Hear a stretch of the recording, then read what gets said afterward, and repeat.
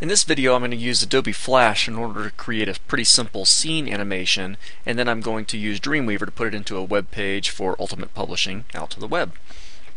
So I'm here in Adobe Flash, and I've got an empty stage, and I just kept all the default settings, and I currently have a layer. Now the scene I want to go for is going to be a sunset scene. I'm going to have the sun slowly going down below the horizon, and the sky darkening, and the stars coming out. So we're going to use a motion tween and a couple of shape tweens to change color. So first I want to start to create my scene, and I'm going to double click to create a new layer name here, and I'll go ahead and call this my land layer. And in order to create my land here on scene 1, so I'm going to use my rectangle tool, letter R, along with a green fill color and no stroke color, and then I'll simply draw a rectangle on the lower portion of my stage. There we go, and if it goes off the stage a little bit, that's perfectly fine. Now that I've got that taken care of, I'll use my selection tool, which is letter V on your keyboard. Activate that, modify, transform, and I'm going to use envelop.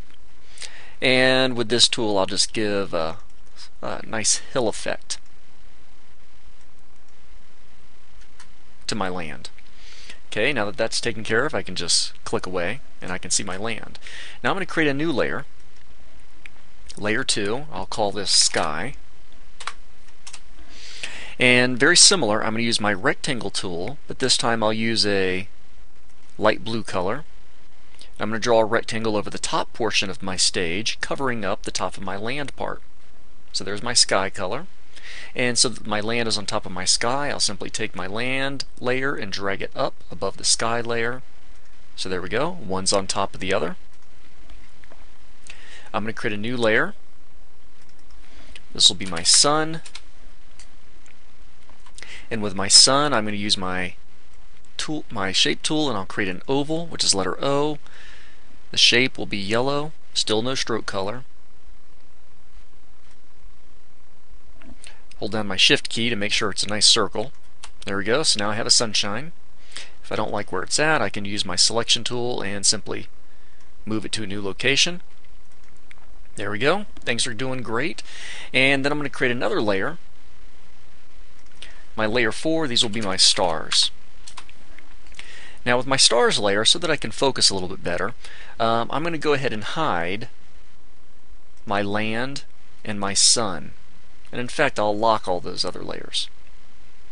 Now I want to get the color of my sky, so I'm going to make sure that my sky is unlocked for a moment and use my eyedropper tool. Grab the color of the sky. Now I can lock my sky layer and even hide it for that matter. And back on my stars layer, I can use my shape tool here, create a polystar. And with the properties for this, I can go to options, and instead of a polygon I'll choose a star, number of sides 5, click OK, and now I can create little stars.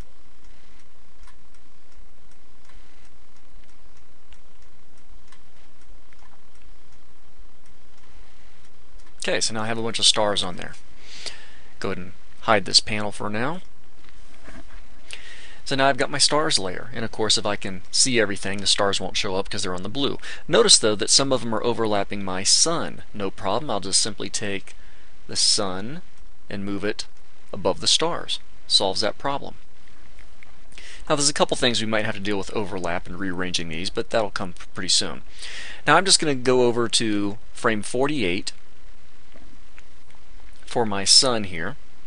Actually, I'm going to do this. I'll do frame 48 for the stars. I'm going to press F6 to make a keyframe.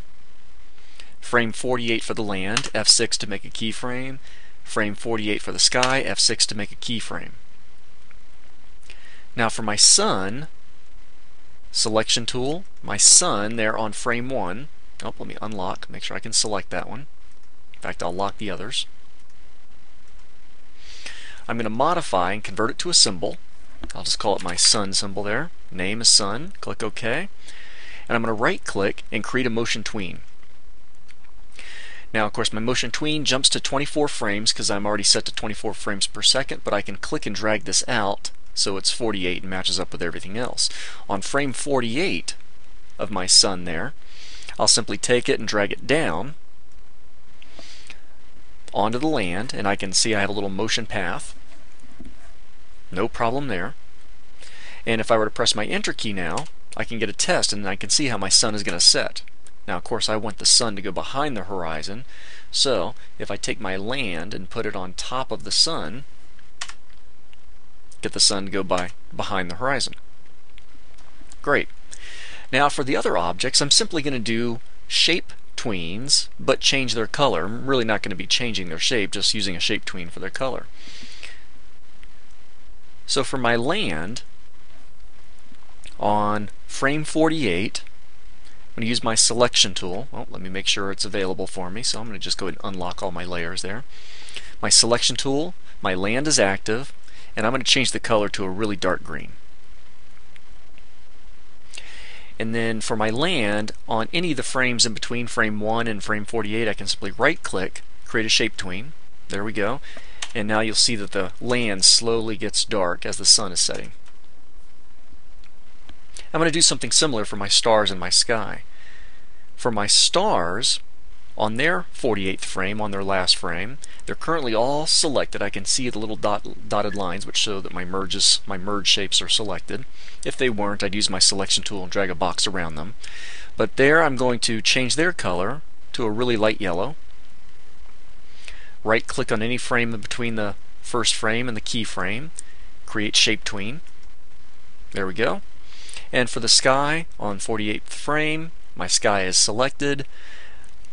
Change the color, and I'll change it to a really dark blue. Right click on any frame in between, create shape tween. There we go. So there's my illusion. Now that that's taken care of, that's my movie. I'm pretty satisfied with it. Let me go ahead and do a file, save as. I'm going to save this to my desktop for now. And this is going to be my Flash file, my FLA file, which is my working file format for Flash. And I'll simply call this Sunset.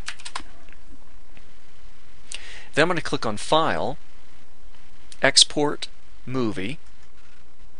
This is also going to my desktop. Notice it's going to be an SWF file. The SWF file is what's actually embedded as an object onto your web page. And I'll save that. Same file name is good. Now that that's taken care of, I can go to Dreamweaver. I'm on a basic web page here. I'll give myself a headline.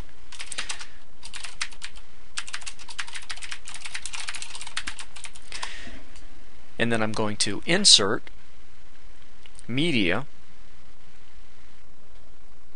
SWF, or a Flash file.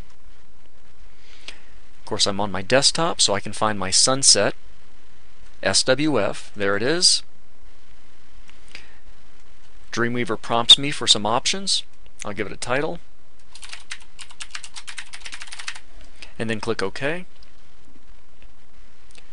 Dreamweaver does its work, and now if I check this out in my browser,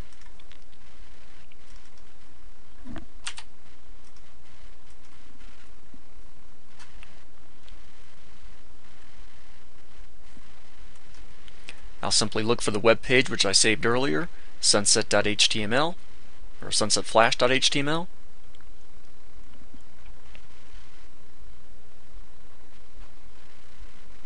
And there we go. So I now have my Flash animation on my web page.